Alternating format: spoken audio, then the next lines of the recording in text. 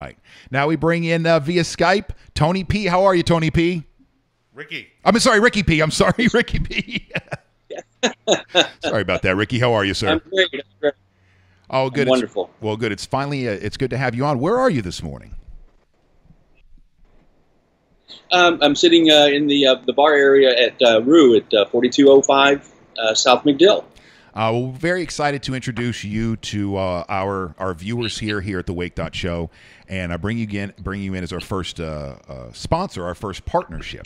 And so we were talking about how we want to do this, and it all disappeared. You still there? Yeah. All right, I can still hear him then. We were talking about how we want to bring you in the shows and incorporate you into what we're doing here. And you're our first client. You're our first partner. So I wanted to get you guys on the air and just say hello, introduce myself and Johnny, if you don't know Johnny, and get to know more about you guys and Roux, because hopefully this is something that lasts a very long time for us. So now when I first brought you up this morning, Ricky P., Johnny goes, is that the same Ricky P. From some Cajun restaurants here in town? And so you've got a history in this town yourself. So let's talk about your CVs and where you trained and the cooking you've done over your life. Okay. Well, I grew up, and so just by that itself gives you a sort of an understanding of a relationship to this food. My mother is full-blooded Cajun lady out of Thibodaux, Louisiana. And so having a Cajun mother and New Orleans cooking, which is basically Creole, and working my way through school as a sandwich maker and a cook in local restaurants, I had an affinity for this type of cooking and have a passion for it. But I actually spent 30 years in the broadcast industry. I was got into the advertising side of the radio business and made a good career. I was recruited to be the general sales manager at a local rock station back in the 80s. And here in town? Yeah. Oh, yeah. The old 95 YNF. What? 95 what? You were at the historic 95 YNF.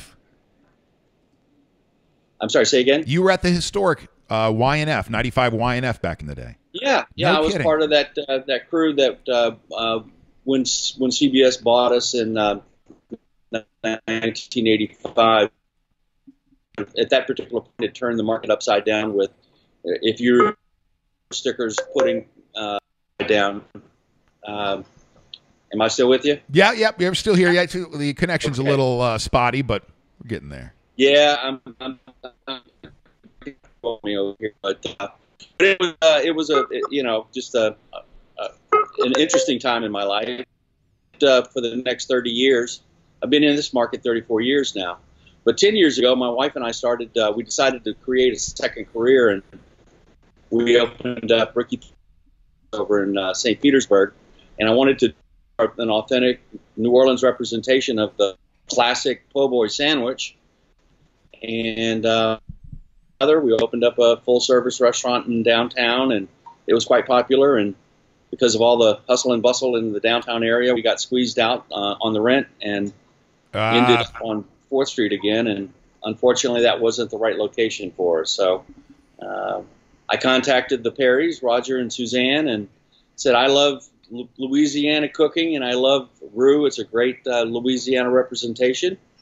You have a spot for someone with my background, and so we've collaborated to create a lunch menu that features primarily the po' boys that I'm so in love with. Yeah, and Roux has been around for some time, but you guys just started serving lunch here in the last couple of months, right?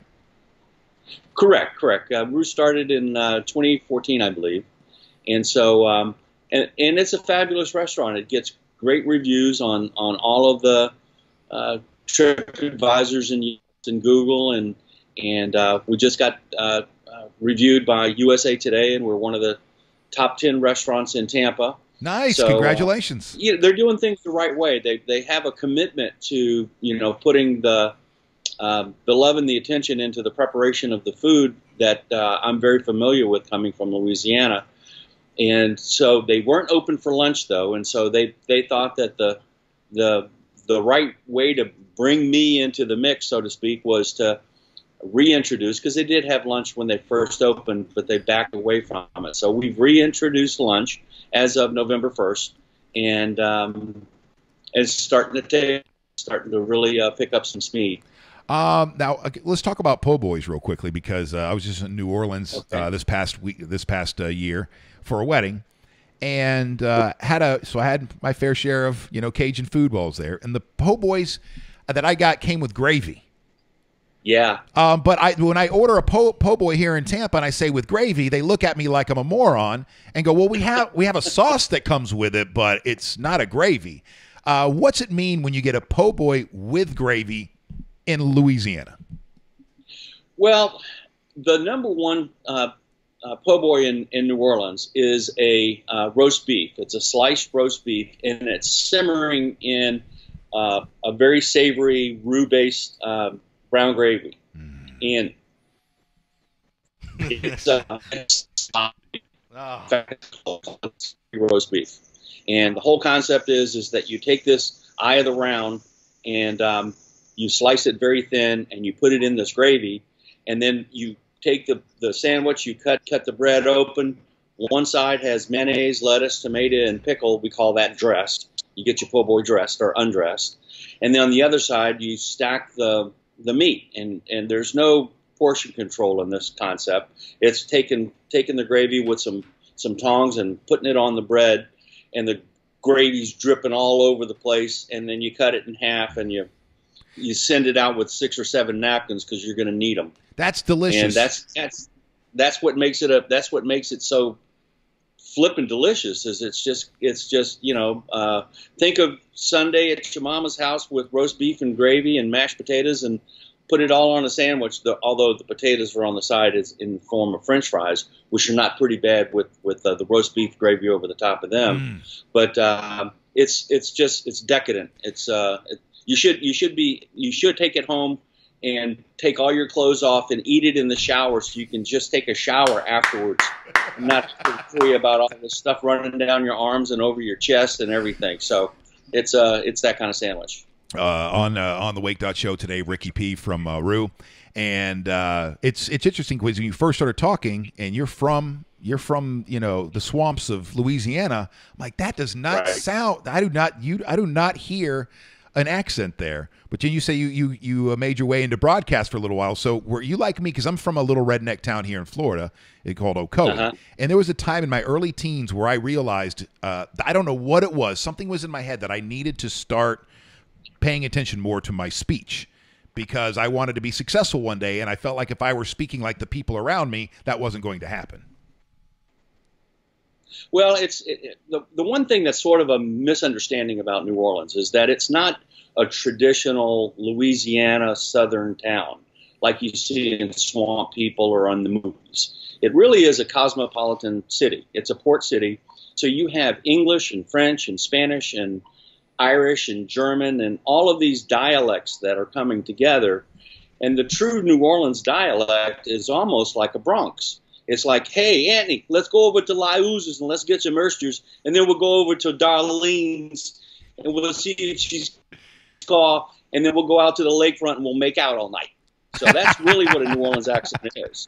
That's great. Now, what happened to me is the same thing that happened to you. When I was in high school, I had a real affinity. I was a baseball player and a football player, but I also had an affinity for theater, and I wanted to spend some time in that. And so the drama teacher actually took me under his wing, and I got involved with extemporaneous speaking and some speech tournaments and things like that. So I started developing an affinity for the way that I talk and so forth. So I kind of trained myself away from the casual dialects that can occur in the deep South. So now people peg you for Midwest?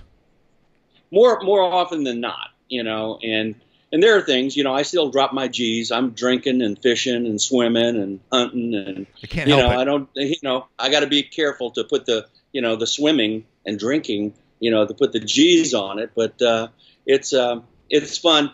And again, there's a stereotypical way that New Orleans people talk that is misrepresented in the movies 99% of the time.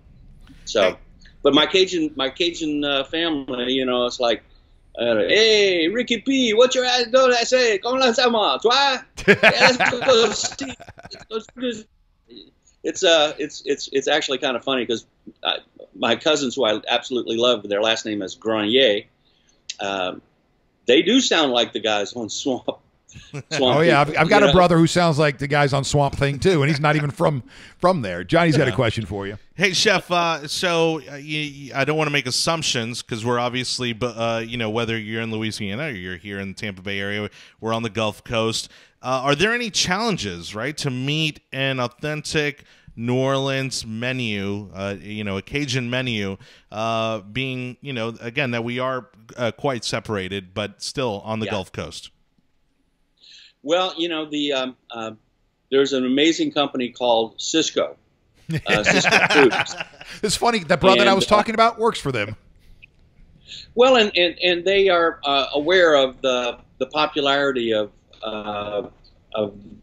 type of cuisine. So one of the big things that happens is, can you get the authentic andouille sausage that is in a lot of the dishes that are from Louisiana?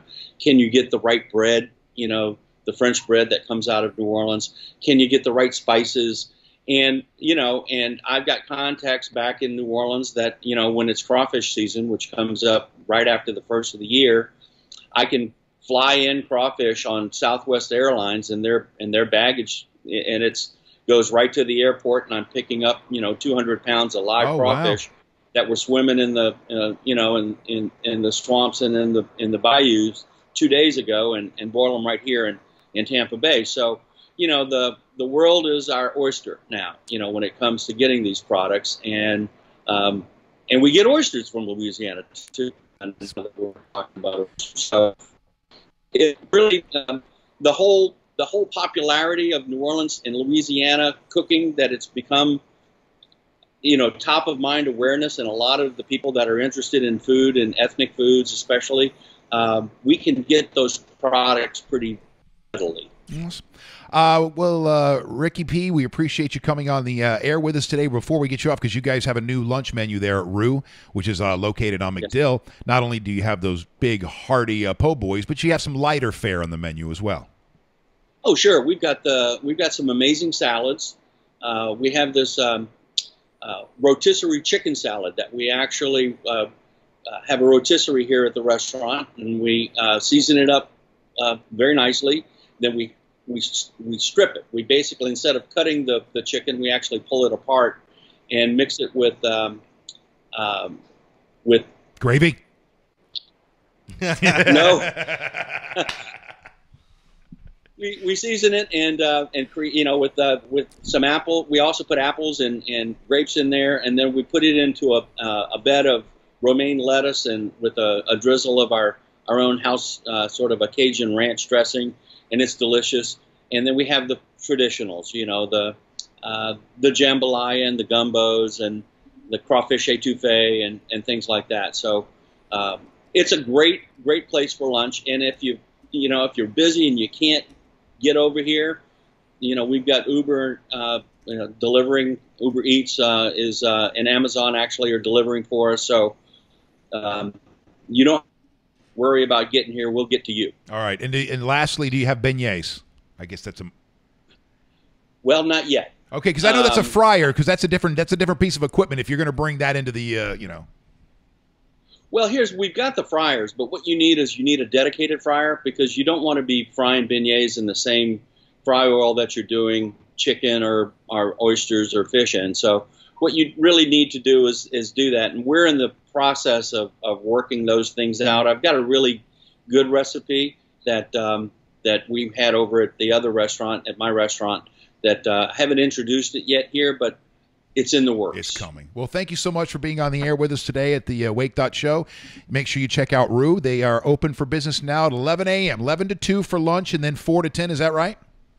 That's correct. And that is located on MacDill, South MacDill. We will talk to you soon. Have you into the studio, hopefully here by the end of the week. That's great. Starvin, thank you. All right, take care.